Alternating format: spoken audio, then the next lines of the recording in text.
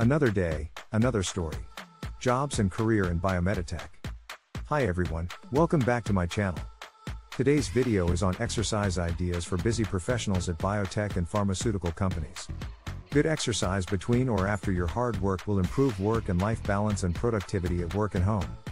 I am a busy scientist in pharmaceutical company in San Francisco Bay Area. I spend 3 hours commuting every day. I feel I need more exercise. Recommend exercise ideas considering my limited time and busy work schedule. As a busy scientist with limited time, it can be challenging to fit exercise into your daily routine. Here are some ideas that may help. 1. Take the stairs. If your workplace has stairs, consider using them instead of the elevator.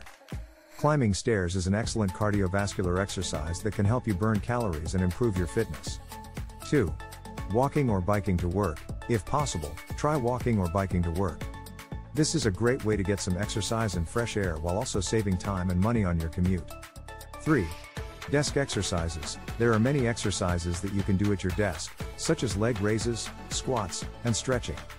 You can also invest in a standing desk or a stability ball to improve your posture and engage your core muscles. 4.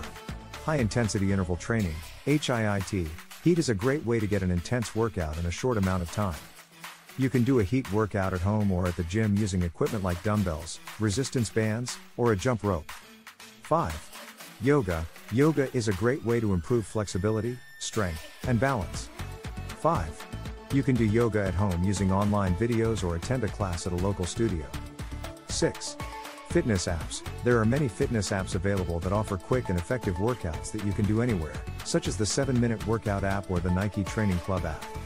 Remember, even small amounts of exercise can have a significant impact on your health and well-being.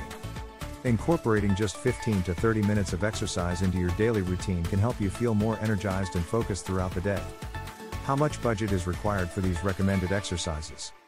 The cost of incorporating exercise into your daily routine can vary depending on the type of exercise you choose and the equipment needed. Here is an estimate of the costs for the exercise ideas I recommended. 1. Taking the stairs. This exercise is free and requires no equipment. 2. Walking or biking to work. This exercise is also free, although you may need to invest in a bike and related gear if you choose to bike to work. 3. Desk exercises. These exercises are also free and require no equipment, although you may choose to invest in a standing desk or stability ball. 4. High-intensity interval training, HIIT.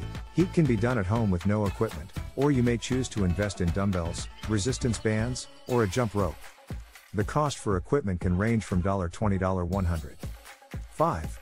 Yoga. You can do yoga at home for free using online videos, or attend a class at a local studio. The cost for a class can range from $10 to $20. 6.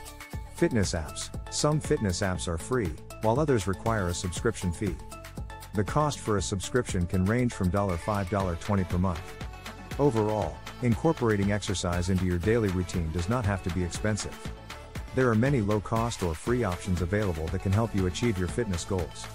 Do you recommend certain types of shoes and clothing for these recommended exercises?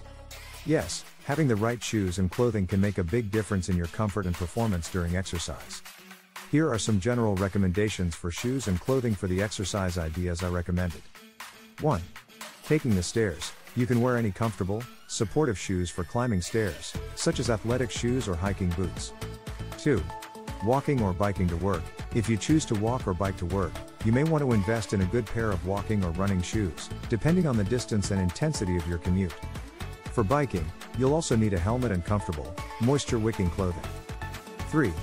Desk exercises. You can wear any comfortable clothing for desk exercises, although it's important to wear supportive shoes to avoid injury.